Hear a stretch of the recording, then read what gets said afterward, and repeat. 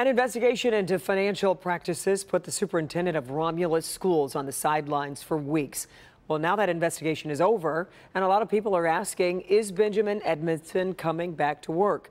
Priya Mann, live with the very latest tonight on that story. Priya. Yeah, Kim Devon, the president of the Romulus Education Association, says there was no smoking gun in this investigation linking Dr. Edmondson to any wrongdoing. Tonight, the school board is holding a special meeting, and I'm taking a look at the agenda. There's about a dozen items. The future of the superintendent is not one of them.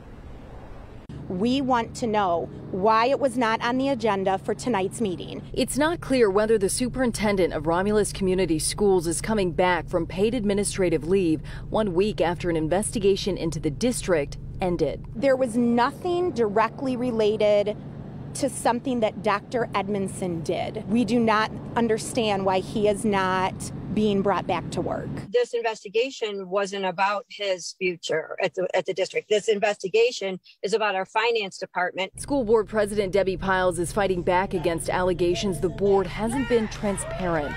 I think they're in the dark because of the narrative that's being told. Our information is on the website. It's at board meetings. There definitely seems to be a hidden agenda that I think only 4 of the board members may know what that agenda is. The report's recommendation was that an outside agency needs to oversee the finance department for several months. We had $700,000 of competitive bidding that wasn't done. I don't know who's responsible for that. We know that IRS payments weren't made. Right now, I want the board to know what are all the areas that need to be cleaned up. I would say to the school board is that Dr. Edmondson needs to come back to work. You need to stop micromanaging. The teachers want him back. We were moving forward with him in charge.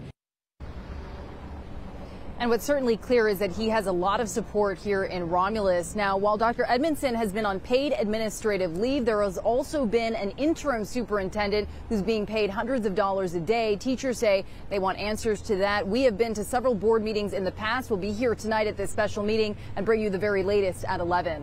Reporting live in Romulus, I'm Priya Mann, Local 4. And Priya, we should also probably mention that all of this comes on the heels of a slew of other resignations.